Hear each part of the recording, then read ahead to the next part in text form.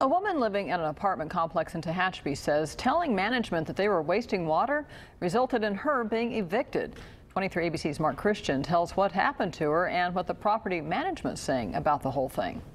Deborah Jennings has lived in the Mill Garden Apartments in Tehachapi for 5 years. I saw a lot of water waste. Recently, because of drought concerns, Every morning it's all over the sidewalk. she tried to alert the management. And I called them, and that evening I get this notice, a 60-day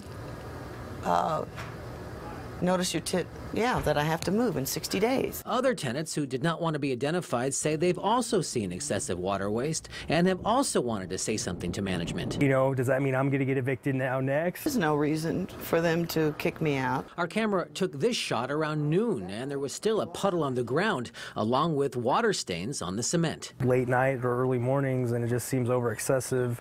Seems like the amount of water that's wasted, it's ridiculous. It's just too much. The management company, Four Seasons Realty, says Jennings has always paid her rent on time, but other issues in the past have caused them some concerns.